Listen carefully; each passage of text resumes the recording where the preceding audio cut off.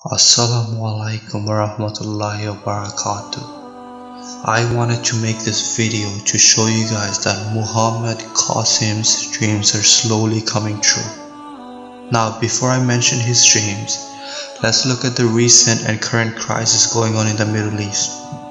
In the Libyan civil war, a range of 2,500 to 25,000 people died. In the Yemen conflict, at least 10,000 people died, while in Iraq, 500,000 people died and approximately 165,000 civilians were killed. At least 600,000 people were killed in Syria due to the ongoing war. These are just not numbers. Each of those numbers represent an innocent child starving to death. Each of those numbers represent a sister getting killed and raped. Each of those numbers represent innocent Muslims dying without a cause. If this scares you, let's look at what this dunya has stored for us in the future. President of Turkey recently talked about how Islamic nations need to unite and show solidarity to each other. He said that Turkey and Saudi Arabia are being targeted. They're going to be the next victim, just like Syria and Iraq. However, this time it's going to be even worse.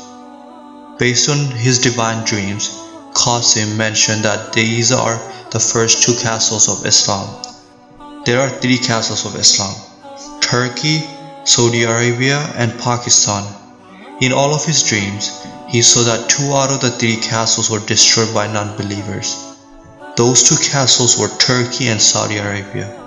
In one of his dreams on December 2015, Muhammad ﷺ mentioned to him that the third and final castle is Pakistan.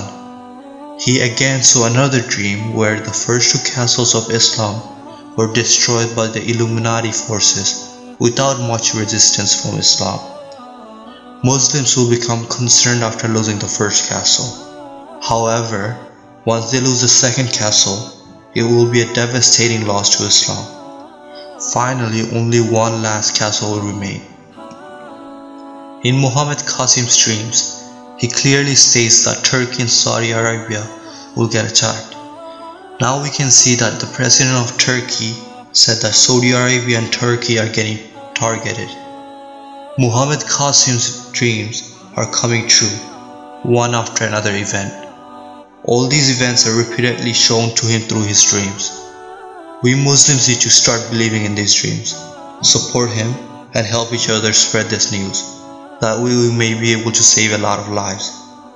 This knowledge Qasim has does not come except from Allah the Almighty.